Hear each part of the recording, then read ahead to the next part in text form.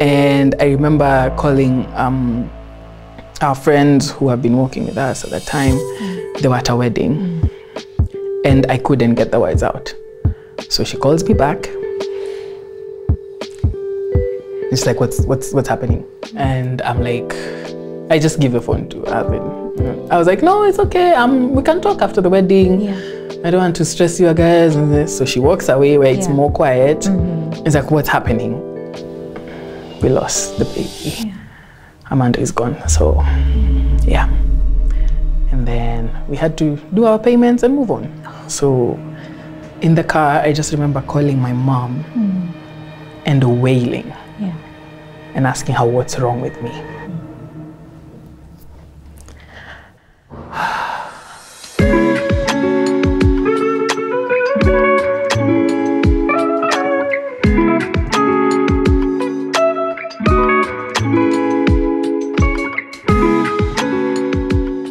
Hey everybody, welcome to Being KAMBUA. It's so wonderful to connect with you yet again. I'm so grateful for all the love that you have continued to show me in my journey and just the people that I get the honor and the privilege of interacting with. As you know, on this podcast, we have conversations that are necessary, that are authentic, that are uncomfortable, painful, but overall help us become better people, make better decisions, be more sensitive towards one another. Those are the conversations that we have here. I've had the privilege of just interacting with such phenomenal women and men at some point. We'll definitely bring the men on board just to get a different perspective on some of these conversations. I also want to just mention that I'm fully aware that the conversations we have here can be highly triggering for some people, and I'm deeply sorry if this conversation triggers you in one way or another. But I pray that more than the trigger, you will find a ray of hope somewhere in there. If you're somewhere smack in the middle of your pain and you're sitting in it, you will still find a reason to listen in and know that it's not all doom and gloom. There is hope even on this journey that is sometimes so challenging. Today I have the honor of hosting this beautiful young lady. She is stunning. When I met her for the first time, I was like, oh my goodness, you're much taller than I thought. She is tall, she's gorgeous, but she's also such a strong woman. And I'll tell you that when I first interacted or paid attention to Nessy Lee, she had put out a post. It was Mother's Day and she put a post, and I remember resonating so much with the post that she had put because she was touching on areas of loss that she has experienced in her life. And I thought to myself, I'd love to one day just sit down and have a heart-to-heart with her. So we get to do this on camera. Hey, Nessy. Hi. Hello. I mean, I want to give you the honor of actually introducing yourself properly to our people. Who is Nessy Lee? So Nessy Lee is a fashion designer, stylist, styled forever. You can see that. Thank you. I am a wife. Yes. And a two-time angel mom, which is a whole other story. Yes.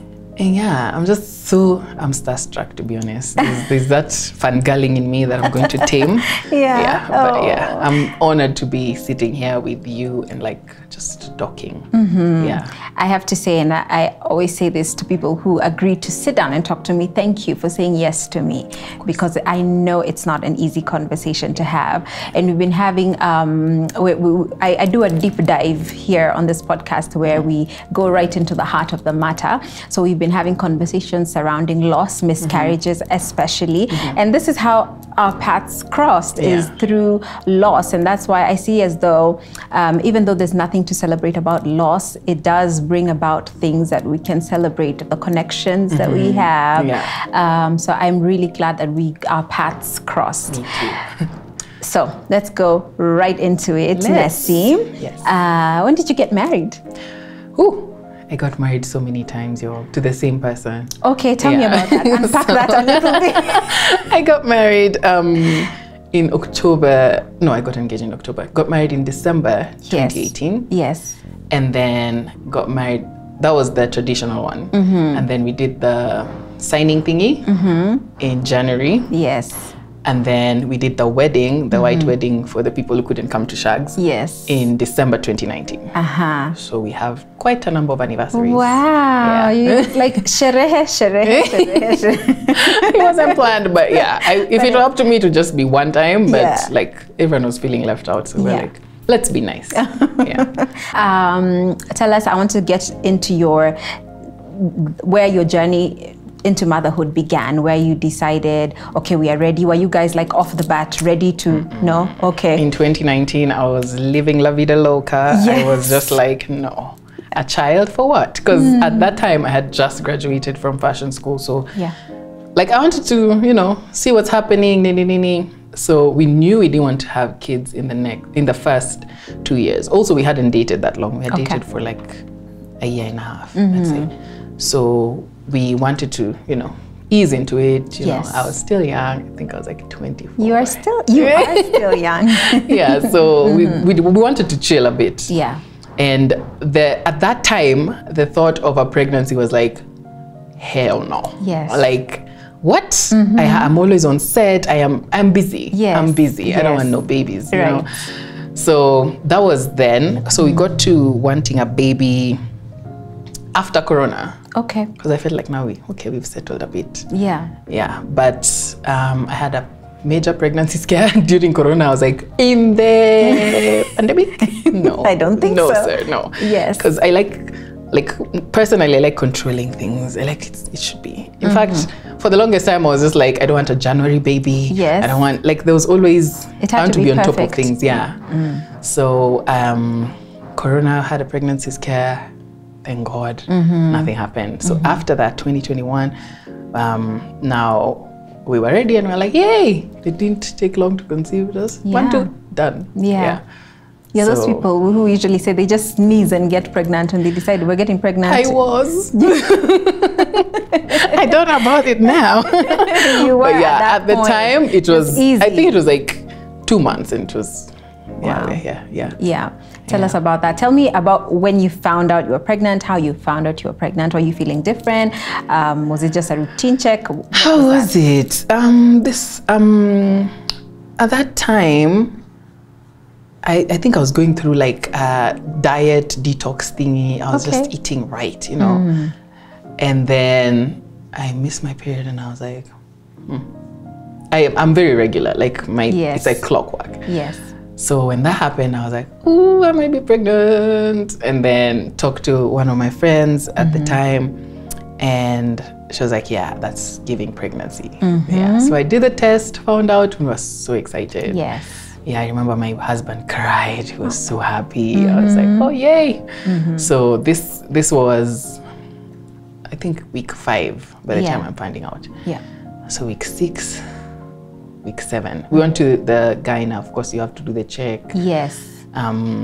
Week 6, at that time, there was no heartbeat yet, but you could see like a bean somewhere. And then week 7, I started spotting. I was told, yeah, that's normal implantation. Yeah. I was like, implantation, okay. So went through that, but I kept spotting, and I remember it was a Friday. We had a gig. I don't know if it was a gig or a birthday or something like that we were going for. It was in Kitengela. We also wanted to check out houses, Yes. So we were like, yeah, let's go for a drive. That wasn't a good idea. Because there was a rough road leading to our friend's place that, because of the spotting, I didn't understand that that's a sensitive time. You're supposed to chill. The guy said nothing about that. So we went on the rough road. And funny enough, at the party, it was a party full of doctors. So we got one who was having a good time, as he should. And we pulled him to the side and he was like, okay, so this is a threatened miscarriage or a miscarriage happening. Wow. Because I remember... spotting gotten heavier, or why did you feel like the spotting got heavier, and I went to the washroom. I went to her bedroom, the washroom, and I just knew. Like, there was just a... and panic, instant panic, because that was not spotting anymore. And of course, I felt like I wasn't prepared. I should have had like 50 pads at the time, you know? So panic, but I have to put it together because we're at a party. I'm looking nice. So my husband just sees something in my face and I'm like, we have to go. Yeah. He's like, what's happening? Go to the side. And then we talk to that friend of ours and she says, oh, I have like 2 doctors here. Let me call for you one. Okay. So he came and we sat down and I explained what's happening. I've been sporting, yada, yada, yada. And he's like, so this is a miscarriage or a threatened miscarriage? It must be from the road. When you're spotting, you should have stayed home and all that stuff. Wow. And I was just like, yo. At that time, there was no pain yet. So we have to go to hospital. But to get to hospital, you have to go through that rough road same again. rough road. Yeah, so it's, by the time you're getting to hospital, it's definitely a miscarriage. And that's the point now, the pain, like physical pain came and it was just... Was it like cramping? Yes, like major cramping, Yeah. like never before. Yeah. Yeah, so did the thing. Of course, this whole time you're praying. Yeah. Like, God, I've never even asked you for anything serious. Like, just save the baby, Yes. you know? Yes. And I remember on the way there, our friend was driving and my husband was on the front seat and I was just crying and excruciating pain. And I was just like, Holy Spirit, you have to take the pain away right now. Like, I'm not joking. Yeah. And immediately I just felt the pain. Oh, wow. Like it was gone. And I was just like, so the pain is gone. We have dealt with that. Now that I've gotten your attention, let's keep the baby alive. And if she, it, whatever is not there, like give me the peace. So I sat there and I was just quiet. They're praying, Shantele Bobo, and all that. And I'm just like, there was a numbness to it. Yeah. So we called my mom, who of course went into tongues directly. Yeah. And they met us at Karen Hospital and it just happened. Yeah. And I had a lot of support from my parents. They were it was at night because at this time this is like 10 in the night. So they were just there. Yeah. Had to go through the whole.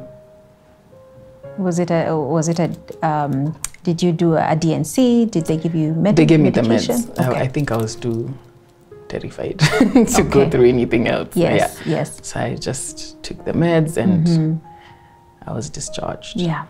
So this was your first pregnancy. And Nessy is a planner. Everything goes according to, you know, what you've planned. You like to be in control of the narrative. Yes. But this has sort of thrown you off balance quite a bit. Yeah. What was your, I don't know, what was your mental state like at that point? Or was it, did that shake you some? Or how did you deal with it? It did, but looking back, I feel like I hadn't enjoyed the pregnancy enough to have been affected as much. Because it was early. It was early. It was like 8 weeks, 8 weeks. I hadn't had a heartbeat, so I felt like, okay, like we'll be fine. Yes. And of course, my mom being there and telling, don't let the devil, you'll still conceive, you're still, you know, speaking life and all that. So I was like, we got this. That was just a bump. Yes. Let's do this. So the only thing is after that, I got sick. Okay. Was admitted. So there was a lot going on. I didn't get to sit in it and like cry and all that. Yeah. So you're more focused on getting better. Recovering from all these other things that were happening in your body. Okay. So we get over this bump, as you called it, you know. How did you get to a place of saying, okay, that was a small hurdle.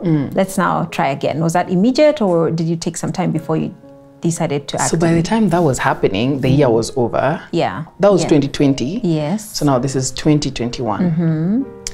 We've started a new year. I feel like I'm getting the dates wrong. No, this is 2022.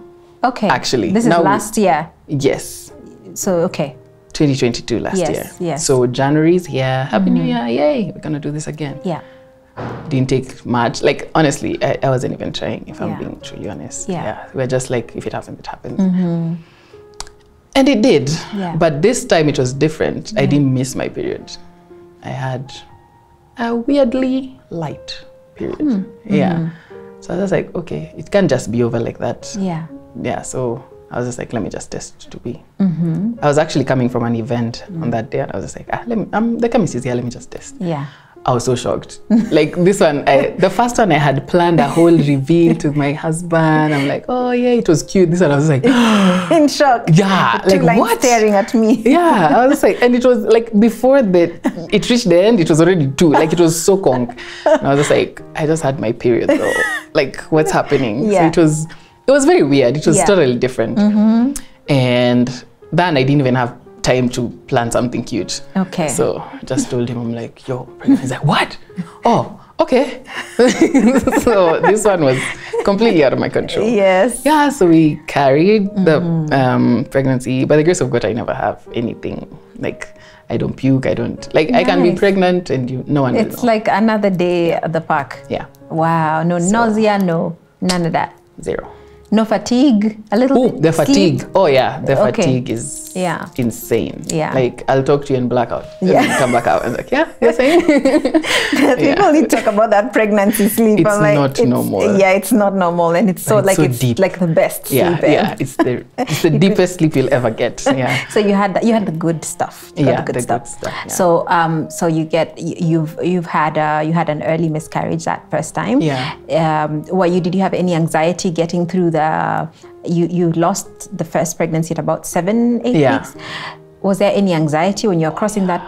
Oh yeah, the first ultrasound was just like, please let me get a heartbeat, please let me get a heartbeat, please. Like, heartbeat. Yes. And we did. And it was like strong and amazing. It was when we made it past 10 weeks, I was just like, we're good. Home run, we're good. Yeah. I just have to make it through the first trimester, which is usually the miscarriage stage. Yes. And we'll be fine. So we got through the danger zone. Yes. And on second trimester, we could feel the kicks. We're like, wow, we are really pregnant. Yeah. Like it was an interesting feeling. Yeah.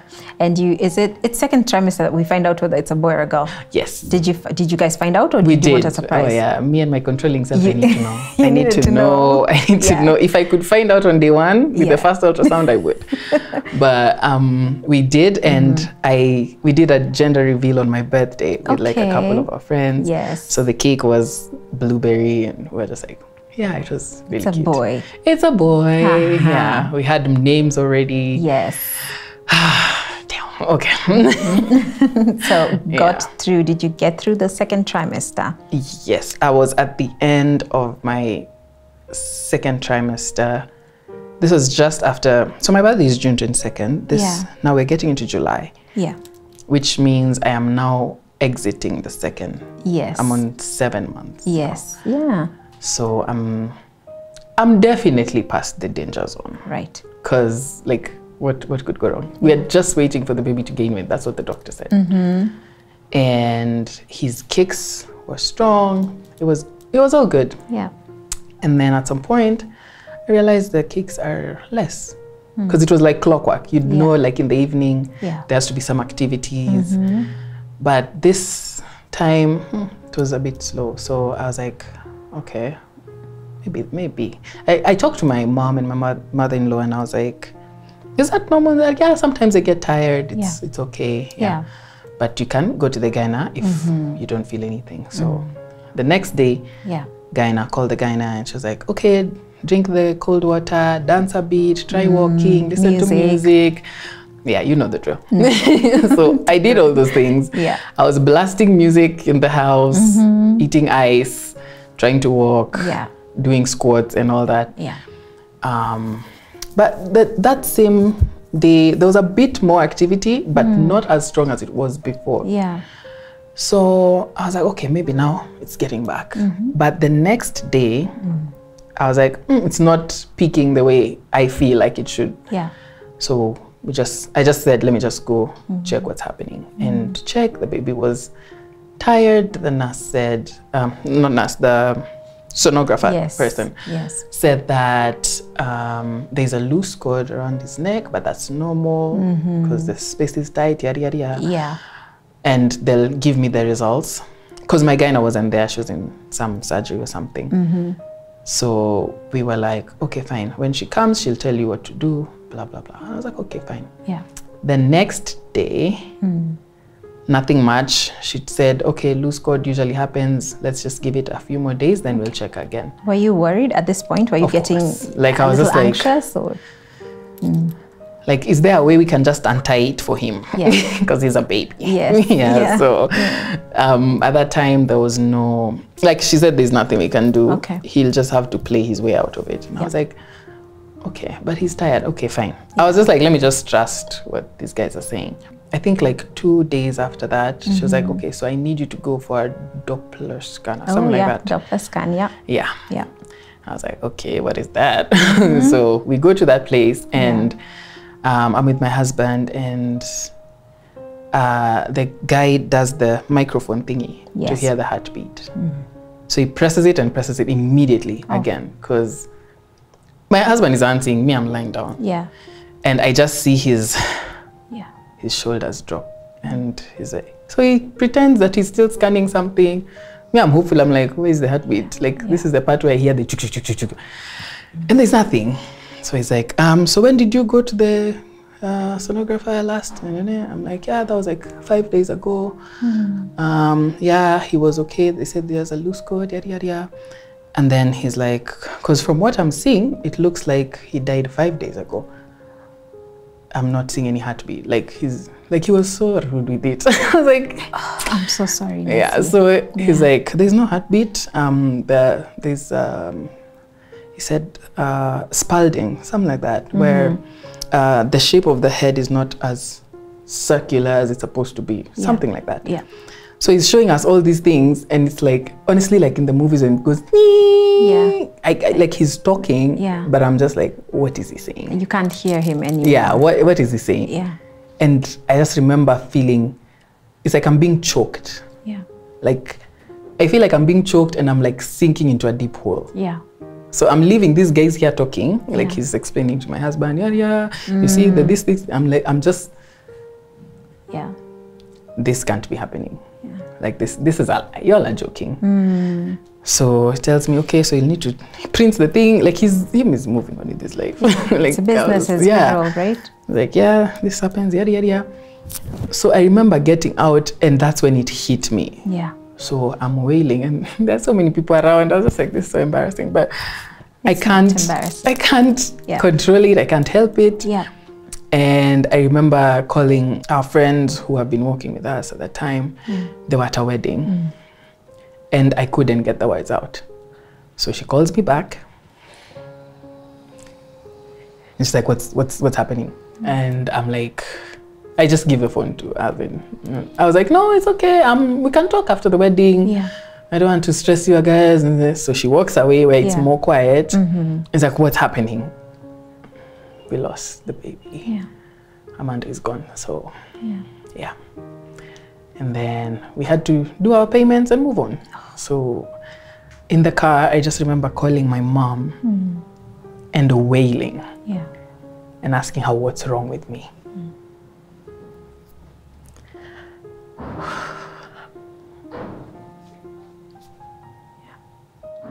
I'm sorry, Nessy. Yeah.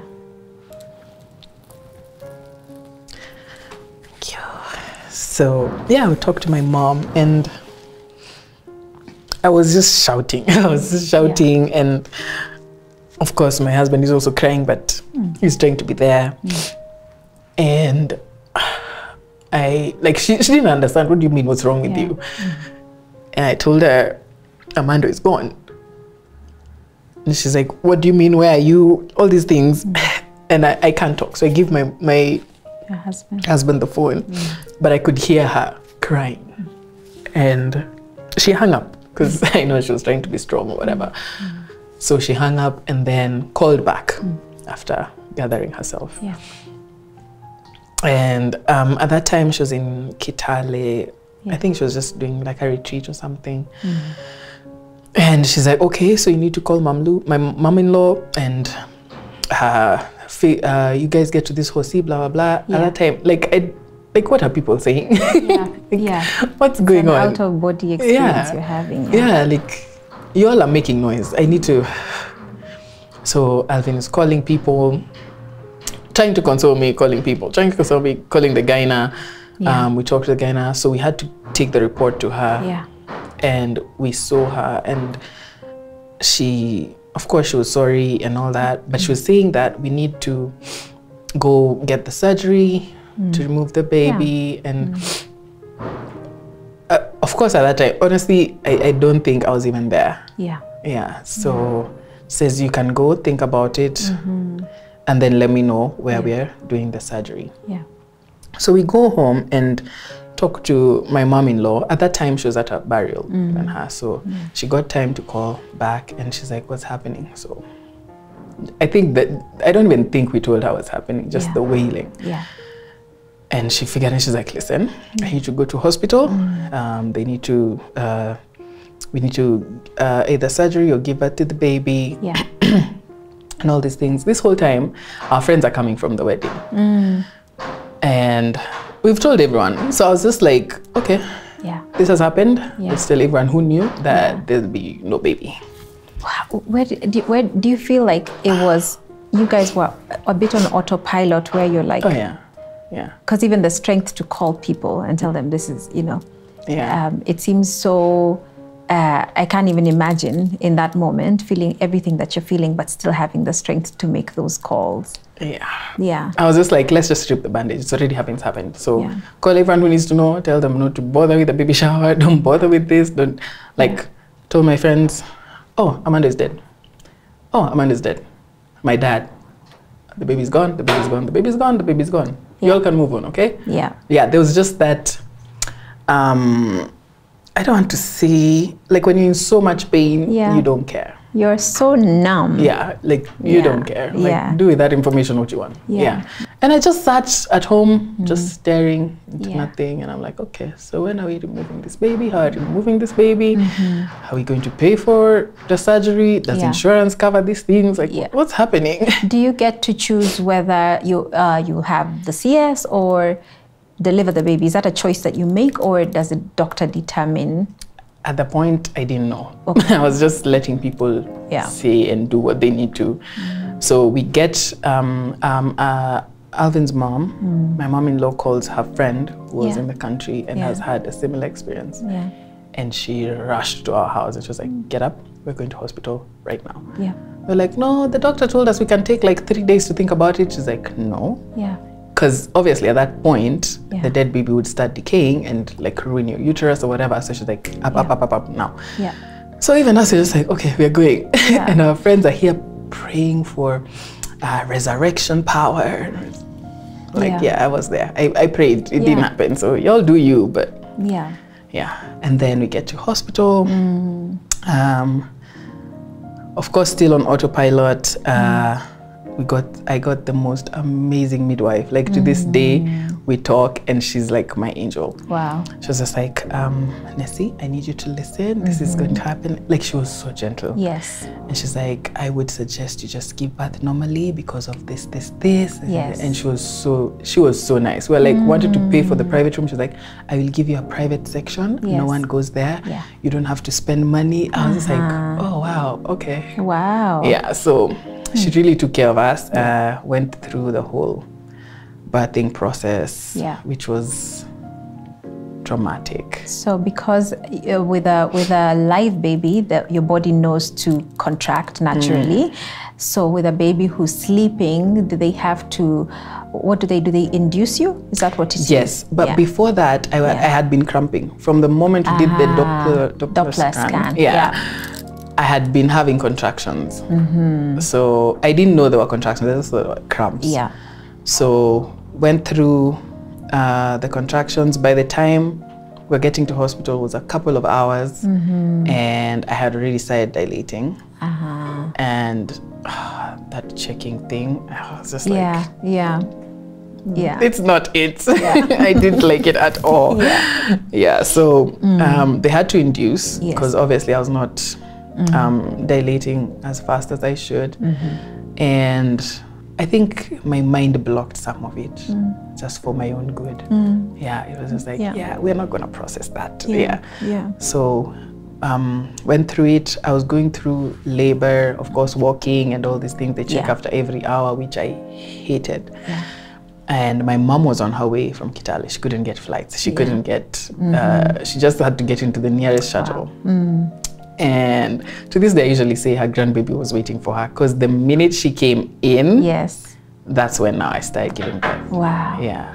Can I, I'm just thinking about the moment where you are in hospital. Were you in the maternity? Yes.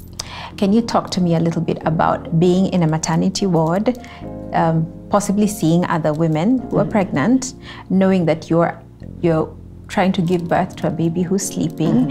What is that conflict like? What did it feel like for you in that moment? Or were you even able to process that? I don't think I would even You process were not. it. Yeah. But I know there were other, actually I think the side we're on were for, it was a different, it wasn't like maternity like the people who are giving birth to alive babies. I don't know how to say it. Yeah. This side was more of people who are pregnant and need like extra care kind of thing. Yeah. But I was walking back and forth and I felt like I was making so much noise for them because I was in so much pain. Yeah. And even during like birth, it was at night. Yeah. Like I gave birth at like 1 a.m. I was just like, I'm so sorry guys. Yeah. You didn't sign up for this. Yeah. So I was more concerned for them than I was for myself. Yes. Yeah. But it was after is when I felt like, oh, must be nice. Yeah. You're still pregnant. Yeah. Okay. Yeah. Yeah. There was that, I don't want to call it envy, but you feel some type of way. Yeah. Yeah. Absolutely. Yeah. Yeah. Because you actually see someone having something that you so desired to have yourself. I was so ready for. Yeah. Yeah. Yeah. And I remember that after giving birth, the emptiness, like there was an emptiness I couldn't explain. Because when I had the baby, I didn't want to see him. Because I felt, okay.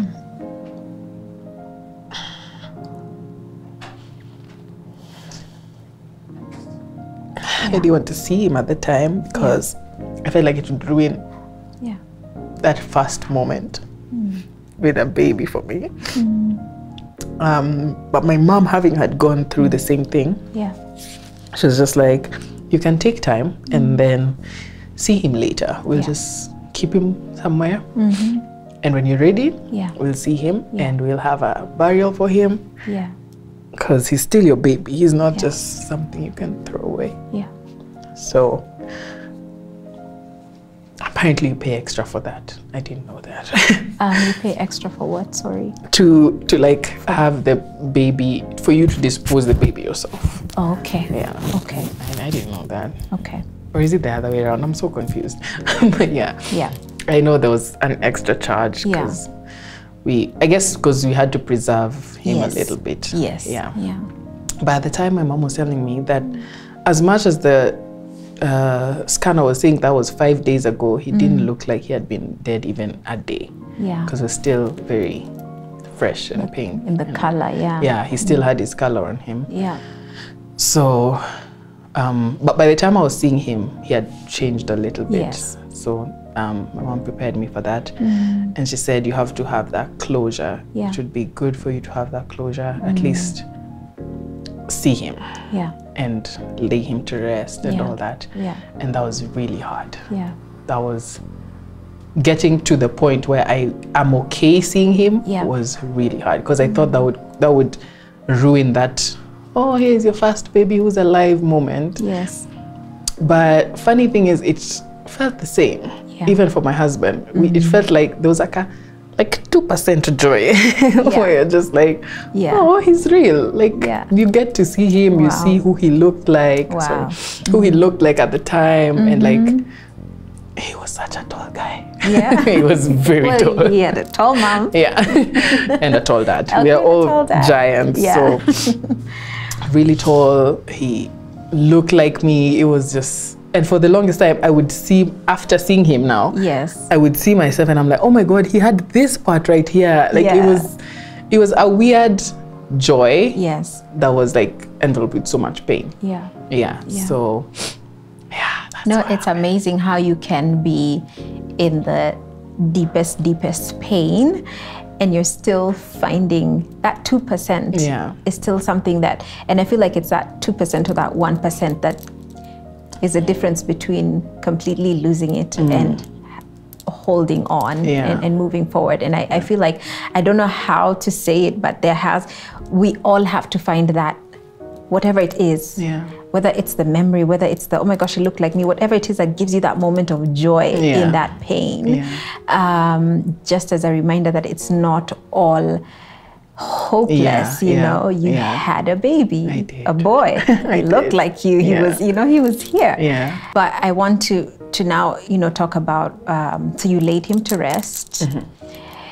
The days following that, let's say the morning after, tell me about that. Oh, the ghetto, no. So the morning after, I actually couldn't sleep because this birth was like at 1 something. I couldn't sleep, and this was before I had seen him, so I couldn't sleep. Every time I'd drift away, I'd feel like I am dying a little. And of course, I had my husband, my mom, my favorite cousin. I had so much support. This whole time, our friends were there until the very end. Wow. So I had so much support, like the greatest community anyone could ask for. And when I tried to sleep, I'd wake up. Like, they'd be like, always like getting shocked. At some point, I was like, is it because of the constant checking that, you know, maybe triggered me? I don't know. Or is it that I am panicking that maybe I was just dreaming and now I'm waking up for real? There was a weird 24 hours. And at 5 a.m., almost like clockwork, I'd be wailing. I think that's when, like, it's still and you're left with your feelings and your emotions and the reality of it. And I think that's, my mom was aware, so she would always be on standby. Even her, she didn't sleep because she lost my sister in the same way. So she was like, she knows the morning is when the grief just like triples. So she'd be on standby and I'd wake up and I'd be wailing. And of course, all the negative things you can think of, I thought of them. Or you're cursed, or this is the second time, so there's definitely something wrong with you. You didn't pray enough. You didn't, like, there was always this negative. So she had to counter that. She was constantly praying. Again, I say my team was just unmatched. So by the time I was getting discharged that next day, it was discharge to the gravesite. Direct. So I had seen him. A part of me still wishes I had carried him. But I was still too scared. I was like, I did touch him, but I didn't carry him. I was too scared. And I regret that a bit, but I'm like, it is well. I laid him to rest. You did the best you could in that moment. At that time. Right? I feel like I think about, because I've been an angel mom as well. I am an angel mom as well. And I know that in times of loss, the mornings were the hardest for me. So I resonate with that. And at the same time, the comfort I found, you know, when scripture says that his mercies are new every morning. I feel like it was intentional for moments like that, where I really needed new mercies every morning, because you wake up and it's like a fresh reminder, oh my gosh, my world just fell apart. But then somehow God does pour his grace on you every new morning. I want to take you back a little bit, Nessy, just because you and I had a bit of a chat, and I feel like it's important to highlight it on this conversation. There was a moment before you actually found out that you had lost a baby. There was a time you were overcome by grief. This is something that you shared. Can you tell us about that? So this was the morning before we went for the Doppler scanner. And I remember waking up like wee hours of the morning, like 3, 4. And I would just, like, I just felt grief, like it just, like something just dragged me down, and I was so scared and I was crying, and I didn't understand why, because we are in the safe zone. Like we've entered the miscarriage place. And I didn't understand why. And I remember praying and praying and praying, and like nothing is changing about this situation. I'm still feeling like, but I'm trying to be hopeful as we go for this scan, you know, you're pleading the blood of Jesus, hallelujah. And I'm like, why is that feeling still there? And even after, I think this is one of the things I really had to heal from, or still healing and like contend with, is, excuse me, the prophecies, the praying, all these things, like, what was I doing? Like all this, it's not just me. There are other people who had never met, of course, who prophesied and said this and that. I'm like, so were you guys lying? Or is it God who didn't come through? Something is not making sense. This? So that I had to really, honestly, I've still not figured it out. And that's okay. I feel like that's okay. You know why I keep going back and forth on certain parts is for, you know, a woman who's going through it right now to feel less alone, because I feel like with loss comes with a lot of loneliness and just feeling very isolated and feeling like it's only me who's gone through this. But just hearing you say that, hearing you say, I remember when you shared with me that I was overcome by grief. I remember sharing earlier on when I was giving my miscarriage story, was that the day that I found out I had the loss, that morning I was overcome by grief in the shower. I was taking a shower and I was just so overcome by grief and I couldn't understand what it was. And in hindsight, I believe that because we are spiritual beings, my spirit already knew that I had lost my child, my baby. And then later on, it was obviously confirmed. And I feel like it's what was happening with you at that time. You're like, I don't know why I'm so overcome. Your spirit already knew what you were about to contend with up ahead that you didn't know. And it doesn't happen to everybody, but it does happen. I've heard different people say that it's happened to them. So, here we are, Nessy, baby has been laid to rest. What does your new reality look like? What's your day to day? Are you like, what are you doing every day? Are you back to work? Like, what are you doing? I don't even remember. Honestly, it was just this wave of grace just took me through it. Like I tell people all the time, I have experienced the mercy, the grace, and the love of God to a point where I can talk about it in my sleep. Wow. Because there's no way I would have made it through that. And I feel like having that community, I was so privileged to have such a community for, I want to say a week. I had both my moms around, my mom and my mom-in-law. So they were there. I didn't cook. I was just allowed to be. And it was so, like I was so honored to have that community. Guys were coming with food. My friends come, they make their way to the kitchen, do the thing. Like there was always, I think for the first time I experienced what a loving community is. And I realized, wow, I actually have real friends. You know, not just the ones for turning up and all that. Right? So at the first week was easy. But at some point, they need to move on. They need to go back to work. They need to live their lives. And now you're left with yourself, you and your husband. And my husband still has to go to work. And I'm still healing. I'm still not allowed to lift heavy or all these things, you know, those rules. And it was the first time I was alone in the house. Of course, I cried. But I remember having a one-on-one with Holy Spirit. And telling him, this is what I need, this is what I need, this is what I need, this is what I need. And he gave me a vision, which is why it was so easy to say yes to you asking me to do this. And I've never even shared this with anyone. So in that vision, I was a woman who had come from war. And I was bloody and dirty and muddy. And I was walking through an aisle and there were so many women around. And I was walking through an aisle and they were applauding me, but they were crying and they're applauding and they're crying. And I'm just like, okay, maybe they're just feeling my pain. And I walked to the end of the aisle and I sat somewhere next to Father God.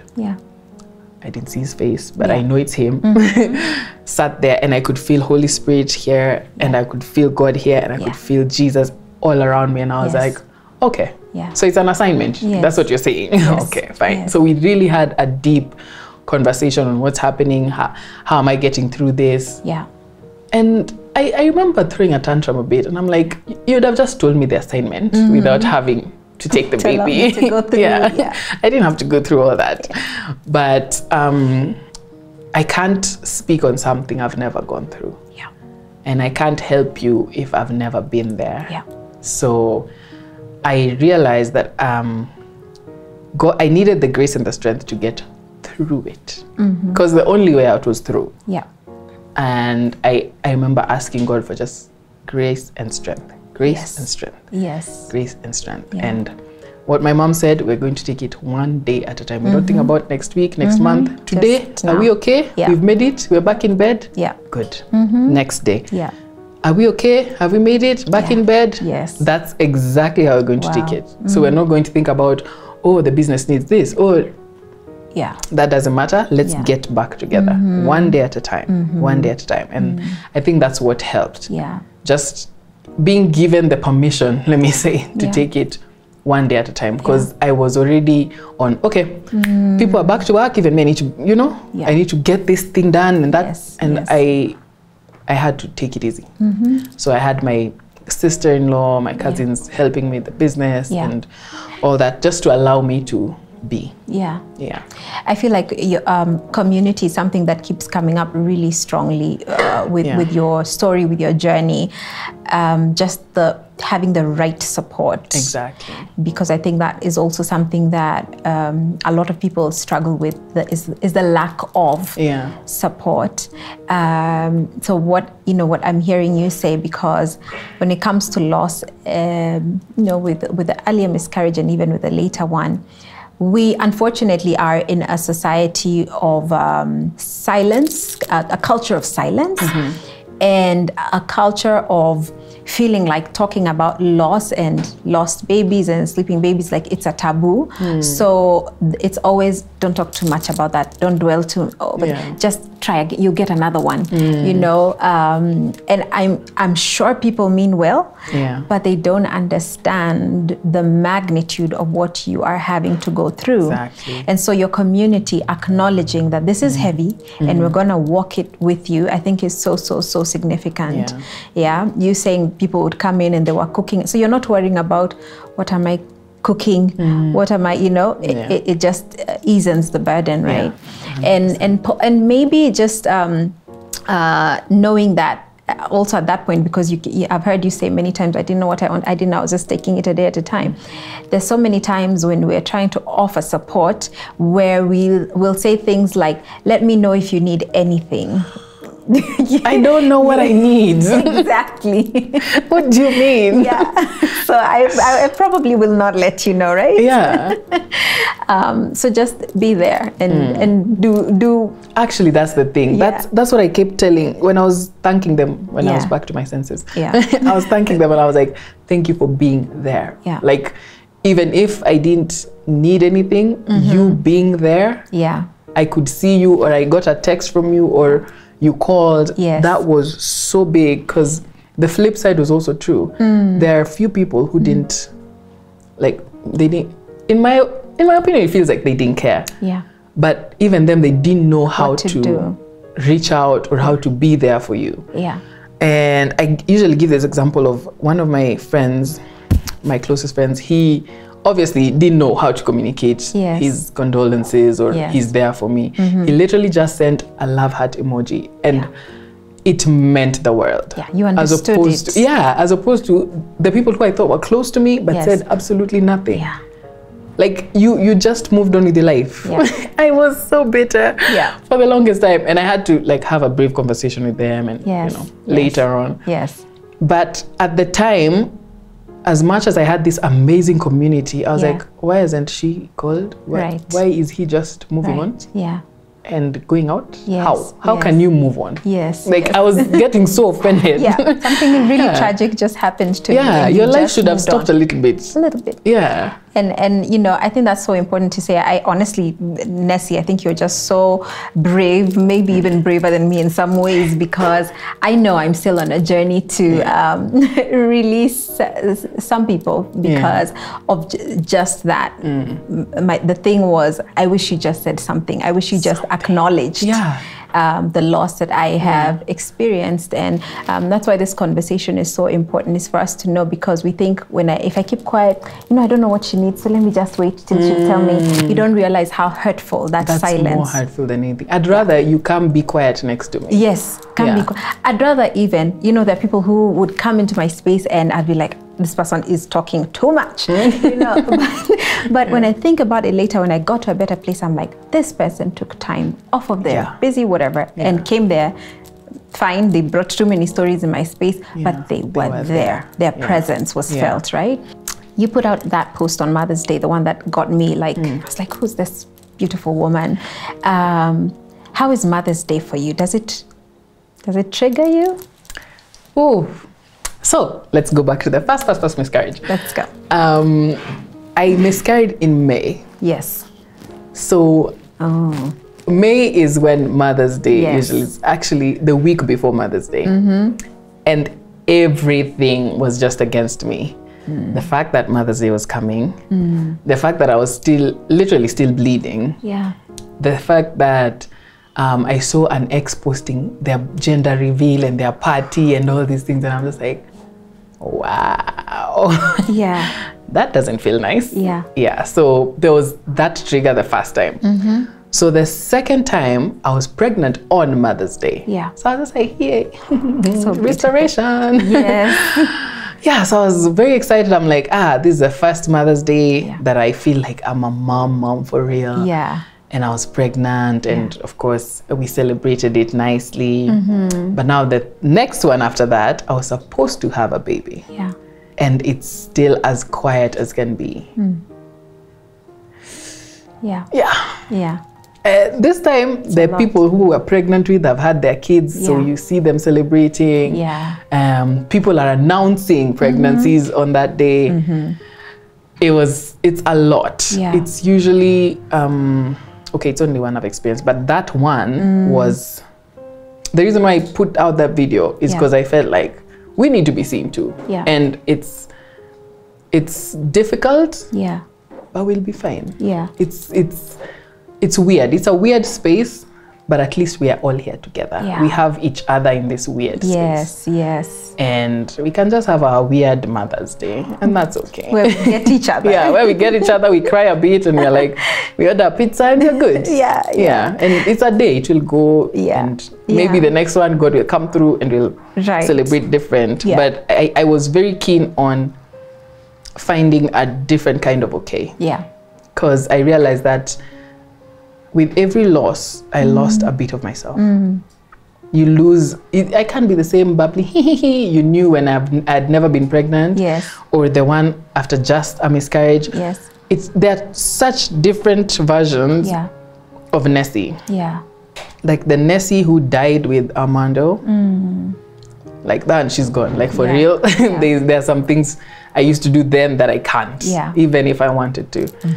And it's because I was experiencing a different kind of joy I was experiencing then. Yeah. And now I have to find another type. Yeah. And that was a very big revelation for me, that we just have to keep keeping on. Yeah. Yeah. And accept that we're evolving based on things that, situations and things we have experienced. Yeah. We're growing. I believe this is a better version of Nessy. Thank you. Yes. I hope so. Yes. Yeah. Are you, you've experienced such heavy loss. Are you still hoping to try again? What is your desire? Of course, there's a desire especially for redemption. So I have this thing where I like to help God. Like I want him to be glorified. And he is being glorified. I know, but I'm like, so since we've lost two, it only makes sense that we should have twins. Right. So that like you're over glorified nicely, So I'm trying to I'm like, okay, so now we're praying for twins. Yes. Make it happen. Yes. Show these guys. They're waiting to see. Show them Show them who's God. So there's that side of hope that is obviously fueled with a little bit of hurt. Yeah. Because I want there's that desire for it to be like a boom twaf kind of you know? Yeah. No eye has seen, no ear. Yeah, it has to be like, wow. Yes. Yeah, mind blow. Yeah, blow their minds. But you know, it will blow our minds, Nessy, and hope so. in a way that God does, in you know, in His own wisdom, because I know that feeling, and so I'm laughing because I understand it. I understand what you're saying, and also because it's funny, because I know I made such prayer like, God, just give me double for my trouble. Yeah.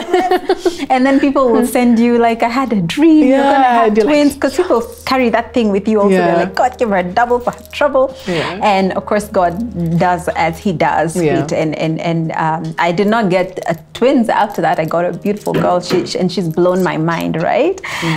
So I know He's gonna blow your mind, and we'll be here for it. But also to re-emphasize that He is getting glorified through your life in a big, big way. And I'll tell you why I feel like your story is so powerful, Nessy. At the point where many years ago when I experienced that miscarriage, I remember looking for conversations, anything, material that I could read, testimonies of people who had experienced loss, and I couldn't find them. There was one I stumbled upon on Facebook. I remember that one, but there was one that stood out for me. It was a lady on Twitter. I think she's Scottish, and she had given just a really detailed blow by blow of her miscarriage, and I was like, oh my goodness, I relate to this. But what resonated the most with me was at that point when she was telling her story, she hadn't had another baby, or she didn't have like what we call a success or victory or rainbow or whatever. She didn't. She was just, I am at the other end of this pain, and it was, you know, for whoever is reading this, you can get through it, and it meant the world to me. And I feel like there's so much power in your story right now that you're not speaking from a place of, okay, hey guys, I'm now on the other side of this thing. I'm still walking this journey, and I'm still glorifying God with my life. That is so powerful. And so I will give you an opportunity, Nessy, to just speak to, you know, a lady like you who's watching and just going through the trenches of grief, of loss, and speak life to them. But you know, with your story as well, the fact that you've experienced an early miscarriage and then later on in your pregnancy highlights the truth, which is that even though most miscarriages happen early, it is possible for it to happen later on in your journey. And, you know, I'd like for you to, as you encourage the women, to remind them that it's not something they did. It's not their fault. Nessy, it was not even your fault that you were on a rough road. You know what I mean? It wasn't. That's not on you. But we take it. We take all those things. I did this. I shouldn't have drunk this. I shouldn't have gone to the gym. We always want to find something as women to justify, you know, like to castigate ourselves. But it's not. It's really not on you. But anyway, Nessy, I want you to encourage a woman right now who's listening to you, or a woman and a man, could be a family. Okay, so the first encouragement, which you've already done, is recognizing that it's not your fault. God is the giver of life. And when it's gone, we always want to find the solution. What happened? Like, was it medical? Was it this? You know? And you'll even go spiritual. Is it a generational curse? Right. It's not going to bring the baby back. Right. So we need to heal. And we need to grow. And we need to be hopeful. Yes. So I would say, in the journey of healing, you will have a lot of triggers. And I don't remember where I saw this, but someone said that the triggers are an opportunity for you to heal.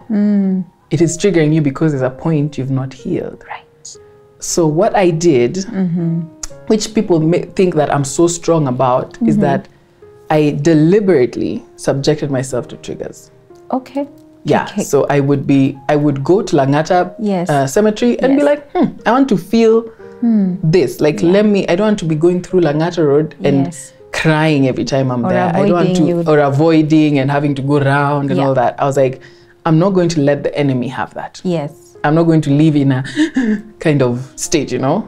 So I went to the grave, I went to the same hospital, and I allowed myself to feel and heal. Yeah. Feel and heal with every step, everything that I'm doing. If the cravings I had were a trigger, I'd order that, feel and heal. Yeah. Like just allow yourself to feel and start the healing. Yeah. So that, I think that would be my biggest takeaway, because I've met women who it's been years and years and years and it's still so fresh. It will always be painful. I understand that, but it shouldn't be as painful as it was the first time. Yeah. There needs to be some degree of healing. Yes. Yeah. God, there'll be a scar, but God heals. He does. Yeah. So there, you should be allowing him to. So if you hide it under a rag somewhere, it will burst out one day when you're not ready. Yeah. And personally, I didn't want that. So I was just like, being the control freak that I am, let me just control how we're going to cry. Yeah. Let's get there. Does this still trigger me? No. Okay. That's cool. When I talk to this person, am I still angry because they didn't send their condolences? Yes. No, I'm good. Okay. So we get, with every trigger, it's an opportunity for you to just feel and heal. Wow. I love that. Yeah. Feel and heal. Yeah. See, I told you, I think you're a lot stronger than I am, Nessy. I still have, sometimes I feel like I'm still navigating a minefield, you know? Yeah, you're like, I don't want to deal with that. I don't want to deal with that. I'm not ready to see this person. I'm not ready to go here, you know? I know, and that's also okay. For you to subject yourself to triggering, it has to be, I am ready. Yeah. Yeah, it's kidogo war, so you'll feel some type of way, but I know God's grace is sufficient. Absolutely. It will definitely carry you through. Absolutely. Yeah, and community. And community, yes. I feel like that's been a big one on this conversation, which is so important. Nessy, you're so beautiful, you're so strong, you're so amazing. Thank you. And I know that, you know, even that thing of people telling you you're so strong, you're like, no, don't tell me I'm strong. I didn't ask for this. No, from you, it means something. Because you've been there. Yes, you really are so strong and you carry yourself with so much grace. Thank you. And I really do look forward to seeing what the journey ahead looks for you and what God does with your story. He writes such beautiful stories, you know. We might not like the detours that he takes us through, like you were saying. I wish God you just took me right there. If you wanted me to do this, you'd have just told me. But that now you've walked that path, you've felt the thorns and the nails, you're able to speak life to somebody else. So thank you so much. Thank you for saying yes. Thank you. Of course. Thank you for having me. I will call you again. Oh, yes. Yes. The answer is already yes. Thank you. The answer is yes, you heard. So that's Nessy. Follow her. I'll put her handles over there on social media if you want to interact with her. But as always, I would love to hear from you what your story is, what your journey has been like, what kind of support you have received, what has resonated with you as we've talked to Nessy. You feel this one was mine. What that thing is, I'd love to hear. But as always, let's continue building a community to just hold each other and hold each other accountable as well as we move on this journey called life. This is Being KAMBUA. We'll continue to have these conversations. Continue to follow, share, subscribe, like. Nawapenda sana. See you next time.